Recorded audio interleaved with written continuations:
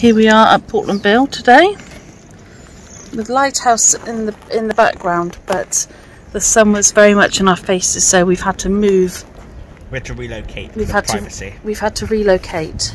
Good people staring. We've had to relocate, but we just thought we'd come out of the house and have some different scenery. If you can see the sea from here. Good morning, everyone. Welcome to our second Sunday in Lent for our Pause for Thought, and we are continuing this week with the theme of what did Jesus do? And one thing that Jesus did was to call his disciples to follow him.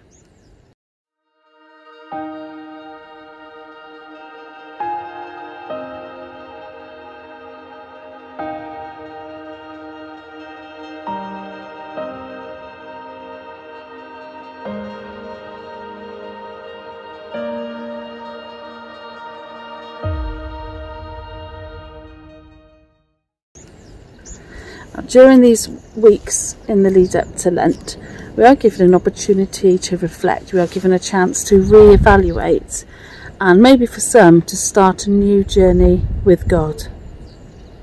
Today we see Jesus sharing something incredibly important with his disciples, something incredibly challenging. But I wonder at the time if they really understood what Jesus was saying, what he was teaching them. Morning everyone. This morning's reading is Mark 8 verses 31 through to 38. Jesus predicts his death. He then began to teach them that the Son of Man must suffer many things and be rejected by the elders, the chief priests and the teachers of the law, and that he must be killed, and after 3 days rise again. He spoke plainly about this, and Peter took him aside and began to rebuke him. But when Jesus turned and looked at his disciples, he rebuked Peter. "Get behind me, Satan," he said. "You do not have in mind the concerns of God, but merely human concerns." Then he called the crowd to him along with his disciples and said, "Whoever wants to be my disciple must deny themselves and take up their cross and follow me. For whoever wants to save their life will lose it, but whoever loses their life for me and for the gospel will save it. What good is it for someone to gain the whole world, yet forfeit their soul? Or what can anyone give in exchange for their soul? If anyone is ashamed of me and my words in this adulterous and sinful generation, the Son of Man will be ashamed of them when he comes in his Father's glory with the holy angels." Let's pray. Heavenly Father, we thank you for this time together this morning. We thank you for your word. We thank you for your faithfulness. We pray that your word will speak to each one of us today, and that we will be refreshed and renewed in your love. In Jesus' name, Amen.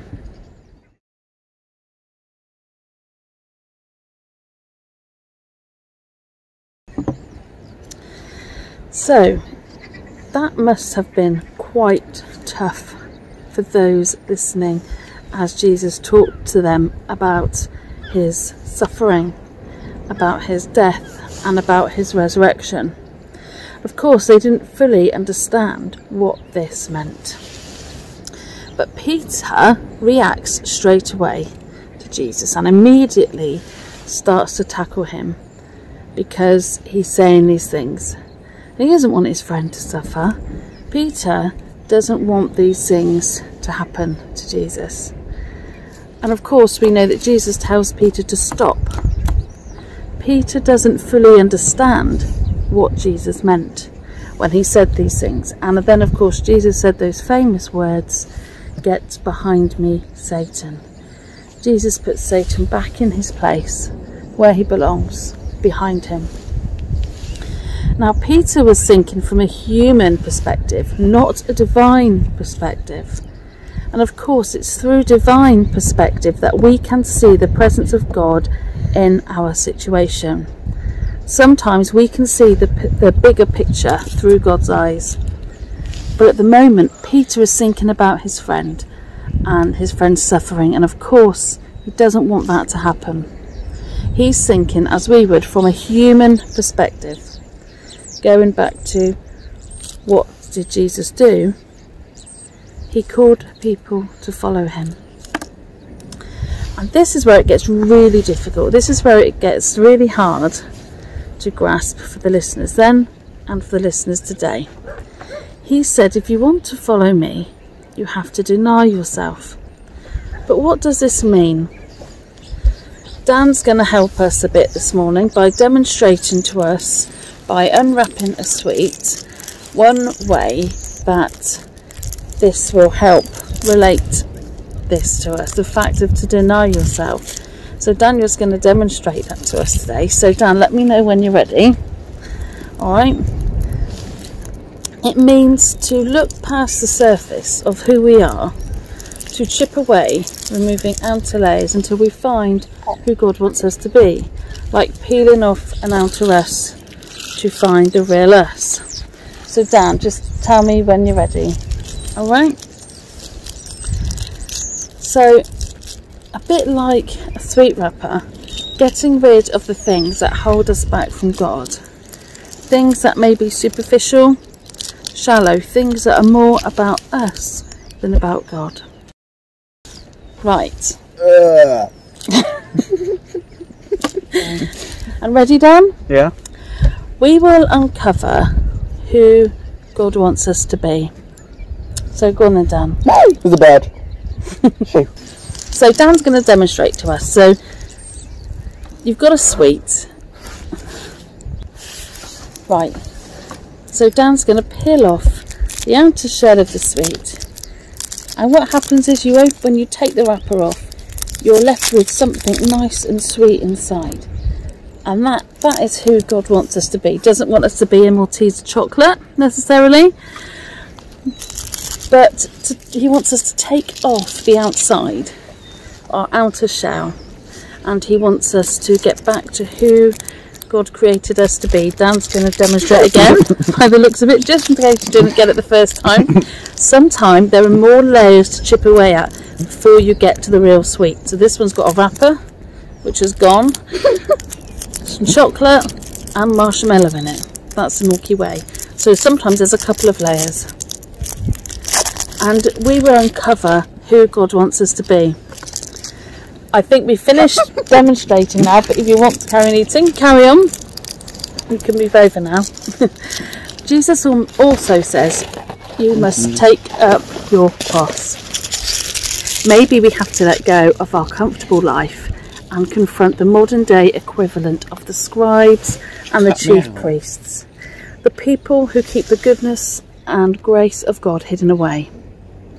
We need to face challenges that are in the world today, things that try and take us away from the teachings of Jesus.